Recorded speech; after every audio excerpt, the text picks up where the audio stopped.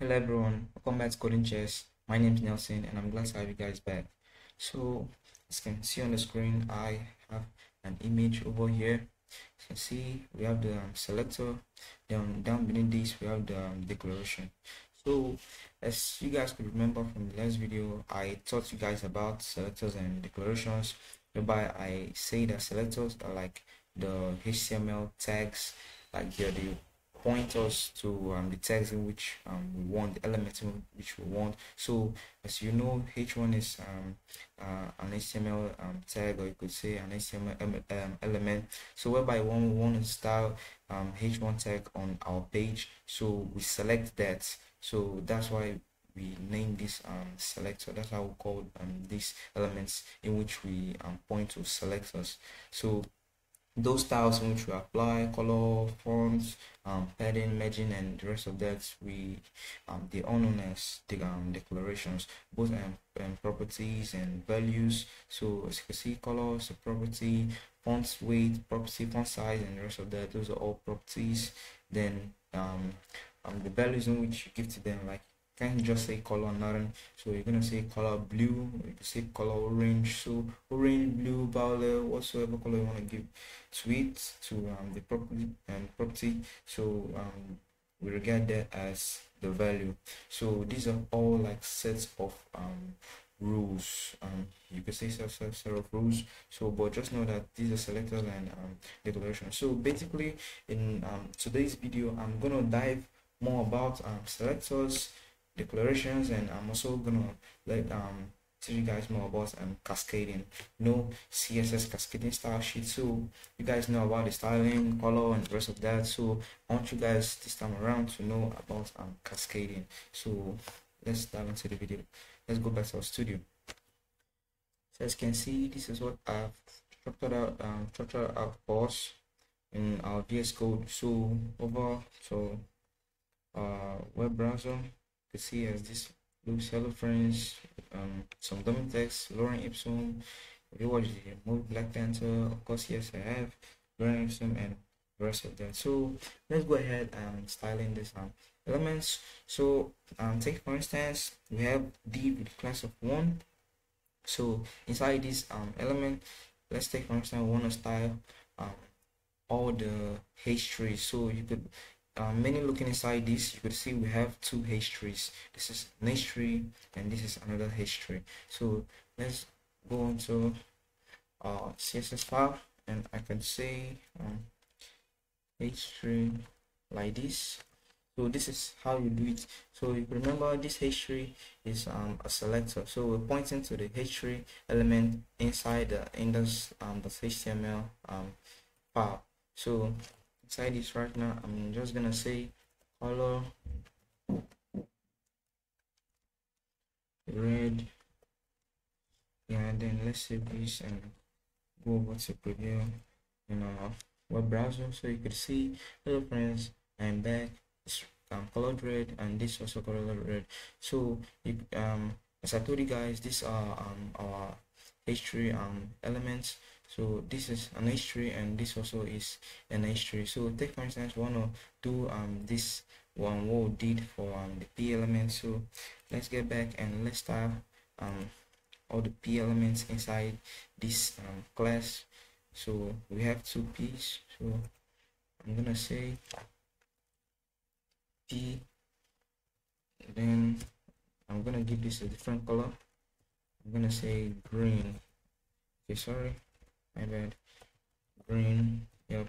And save this and let's go over, and as you can see, the color of the text, they've changed to green. So this is green and this is green because the p tags, or you could say p elements. So take for instance, what if you don't want to style like inside that div with the class of 1, you don't want to style all the p elements. Let me say you want to style the first one over here, just this one, and you don't want to style this. So it's that simple. What you're gonna do, as you can see, this is p and this is p. So as you could remember from the last video, I taught you guys about attributes. Attributes are like things containing values that are pointing to something. You understand, that contain in an element. So let me make use of the class attribute here. I'm gonna say class, then let me give this a value. I'm gonna say, let me just say a, but it sounds crazy, but just for the sake of the video, so you're not gonna want to name your class a. You're gonna want to name it something unique and something nice. So p with class of a. So let me go over to our CSS. So I'm not just gonna style the p right now. So what I want to style is p with class of a. So I'm gonna come over here and say, just say class of a, and by so doing we start with a dot. This dot represents class. This simply means class of a. So it's gonna come inside here and check which element contains the class of a. So it's not the div, it's not the h3, or neither is it this h3 below. So it's just pointing straight to this p. So this is p containing the class of a. So this is what is gonna start for us. So let me save. Then let's preview on our web page. Let me refresh. Yep.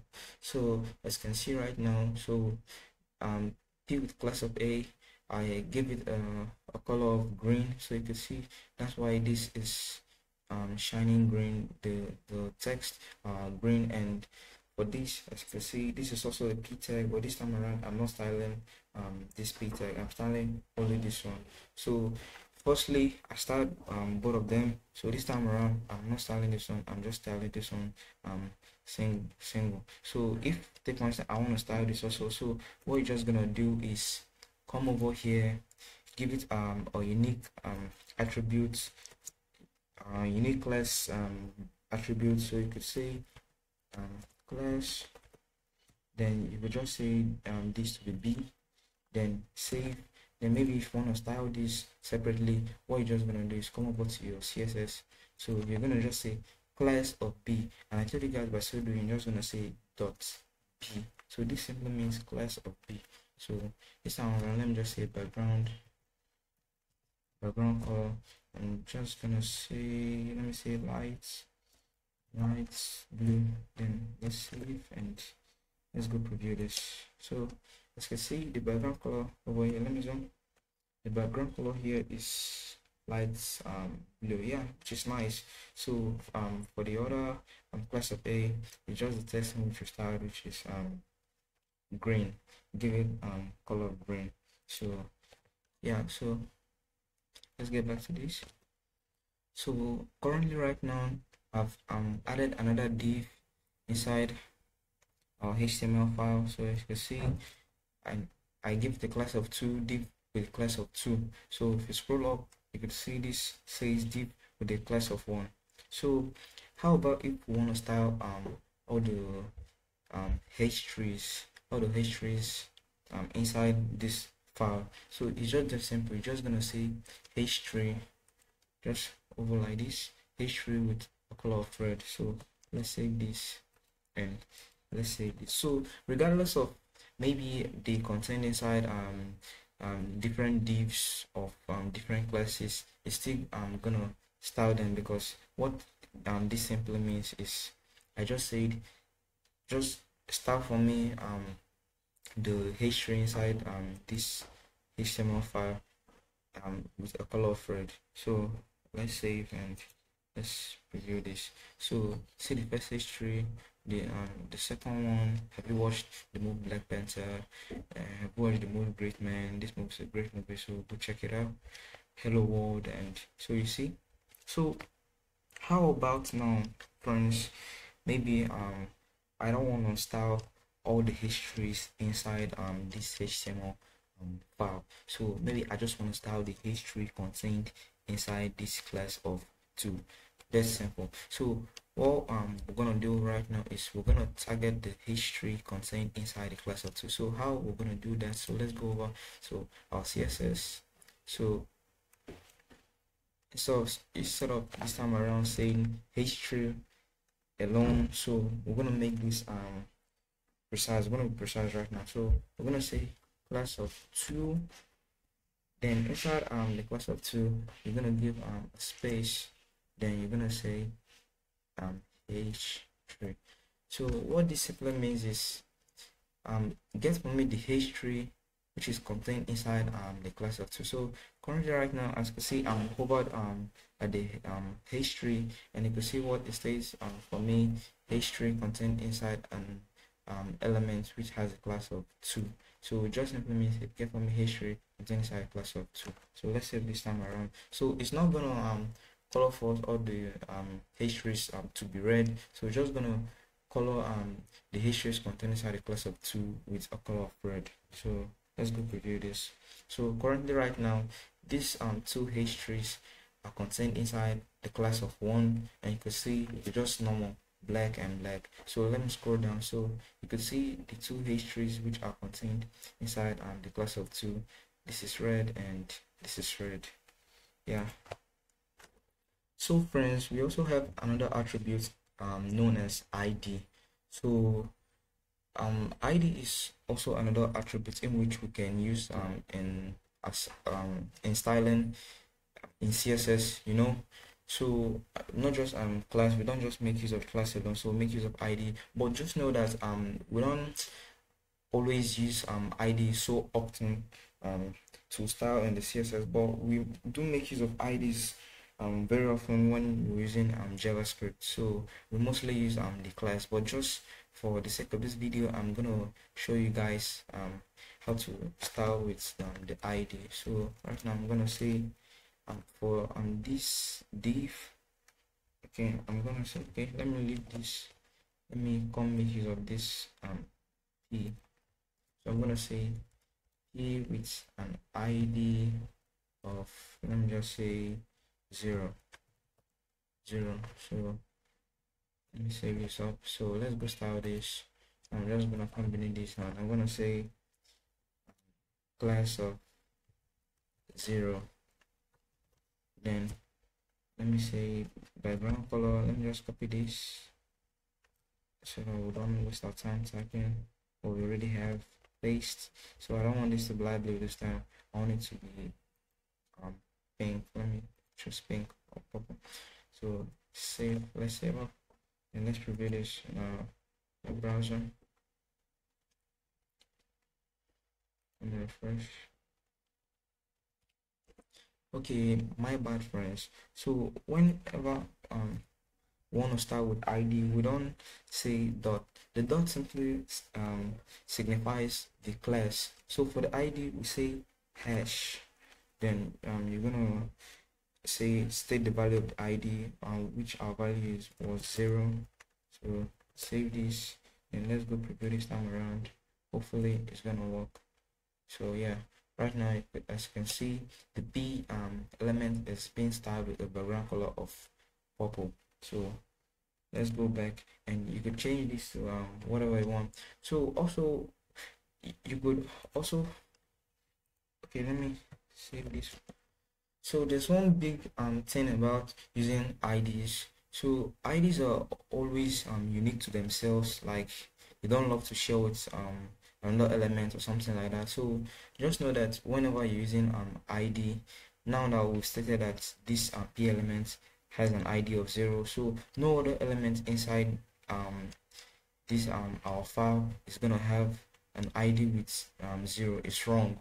So just know that IDs are unique to themselves and to the elements in which they are called upon.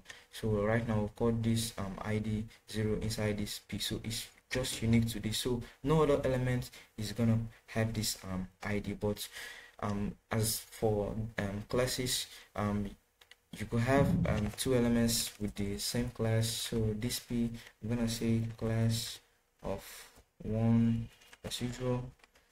Then copy this. Let me copy this, Ctrl C, then let me combine this, Ctrl V. So these 2 elements can have class of 1 and class of 1, and if you style this, they're both gonna have the same style. So if you want, let me say, if you want to make this unique, okay, let me say class of 1. So let me check. So let me change this to, let me just say, let me change this green to class of 1. Then let's save this up.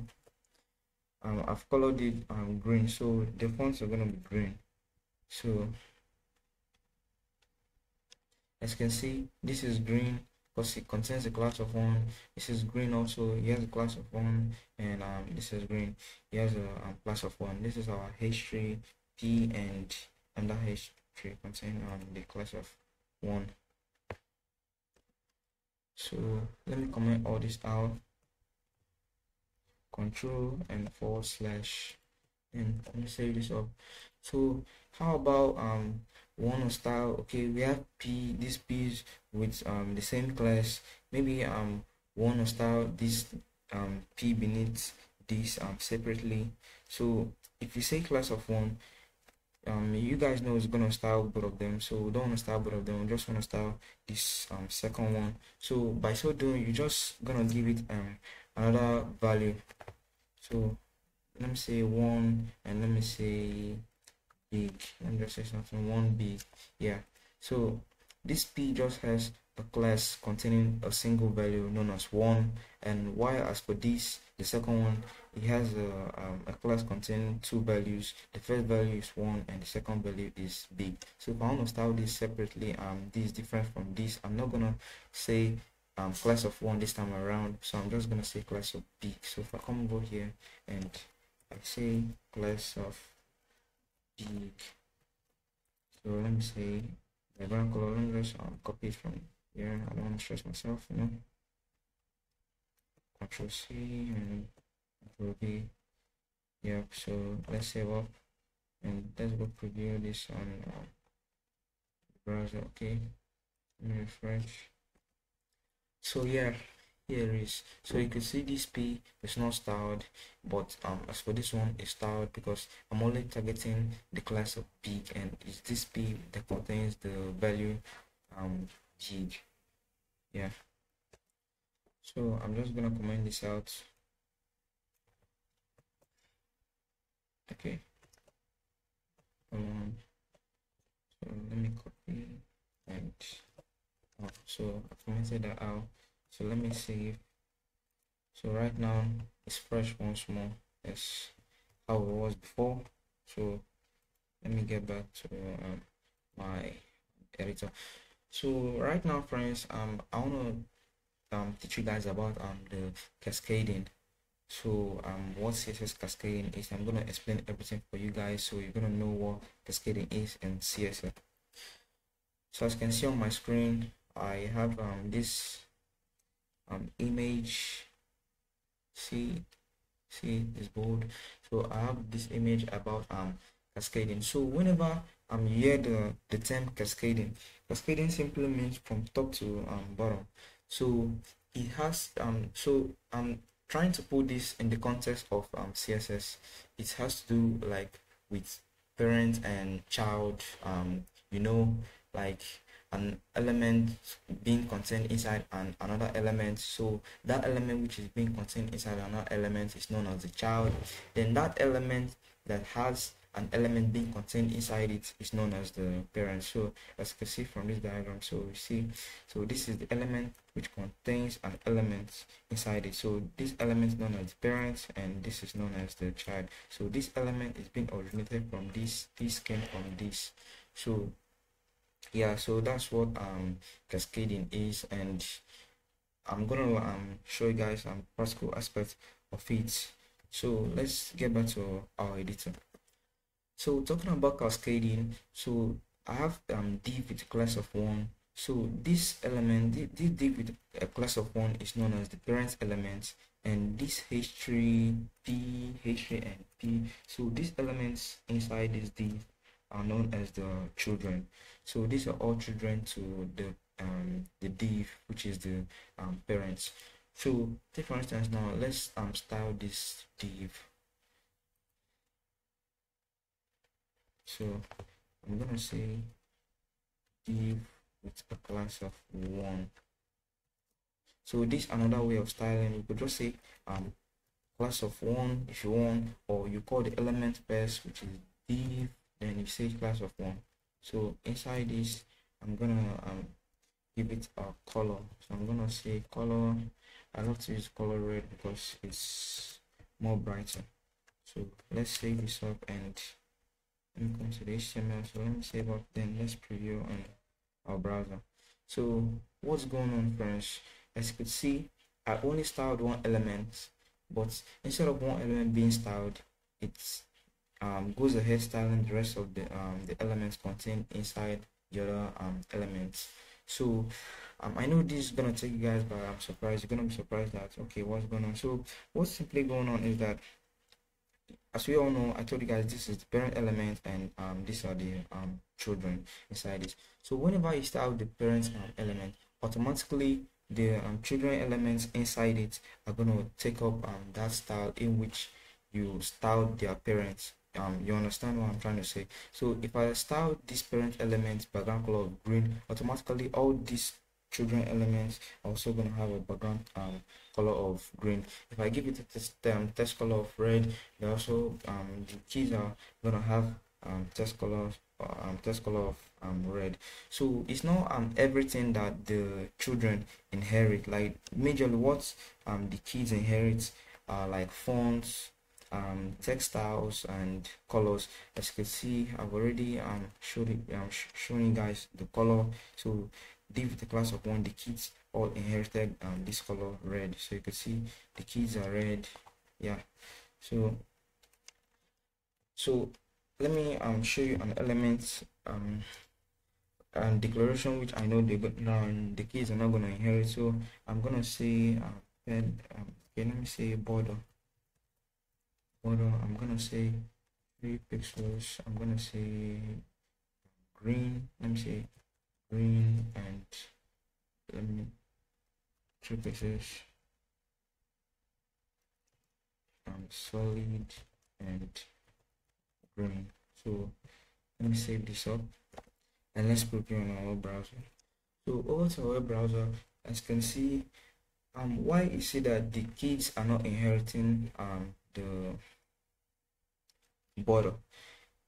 Is because of there's some elements, as I told you guys, they can be inherited by the children, except when you do so manually, but automatically they can inherit it. So automatically they can inherit text colors, fonts and the rest of that, but they can inherit border. So you could see it's only the parent element containing this border right now, which is the div with a class of one. So if I want these kids inside the parent element to also inherit the border, I'm just gonna come over here and do that for them manually. So I'm gonna say I'm gonna do that. I'm gonna say the parent element, which is div, then inside the div I'm gonna give a space, then we have p, then this, and I'm gonna say border, because this is the element in which I want the declaration I want them to inherit. I'm gonna say inherit, save up.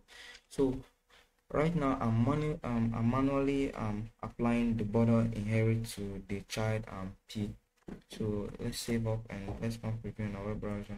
So in our browser you can see the p elements, which are the children element, the p children elements are inheriting the border from the parent element. So as I told you guys, manually it can't, but automatically it can't, but manually you have to set it yourself. So I've set the elements to inherit the border. So I could also do so for the history. So let's go ahead doing this. So let me just copy this and let's not waste our time, and come below, Control V. I'm gonna say div, which is I'm gonna say div, which is the parent element, then space h3. So what this simply means is the child element h3 inside the parent element div.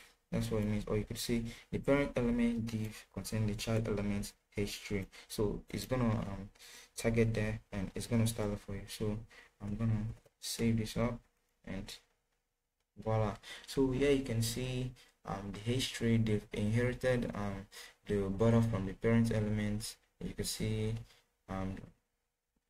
is colored green and the rest of that. So that's how it's done. So cascading is more like inheritance, top to bottom, like whatever you assign to the parents, automatically it transfers down to the bottom, which are the children, the kids, you understand. But not everything that the parents contain that are also going to be contained by the children. So some are automatic and some you have to do that manually. So yeah, friends, this is all I have for you guys today. And so thank you guys for sticking around, and see you guys in the next video. Bye bye.